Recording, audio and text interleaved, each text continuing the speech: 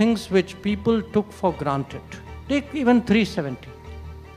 People just assume 370 cannot be changed. When we have put 370 to rest, now people understand, yes, the PoK is also important. There is a parliament resolution. Every political party of this country is committed. PoK, which is a part of India, returns to India. Things which people took for granted. And because you asked me about PoK, I'll answer that very directly. Look, forget I will come to PoK for a moment.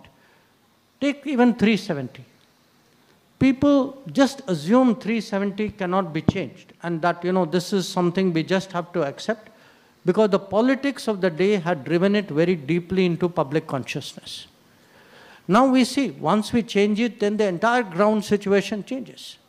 So all I can say with respect to PoK, that there is a parliament resolution. Every political party of this country is committed to ensure PoK, which is a part of India, returns to India. This actually is our national commitment. But I do want to say one thing.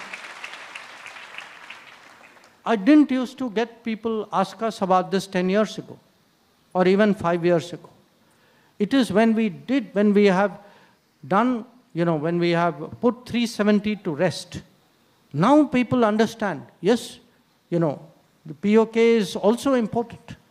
So what has happened today is, because we have, finally taken the right decision on 370, I think in the minds of our own people today, the PoK issue has come to the front of their thinking.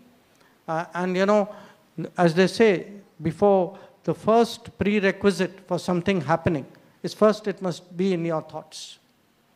Once it is in your thoughts, the rest will certainly happen at some point.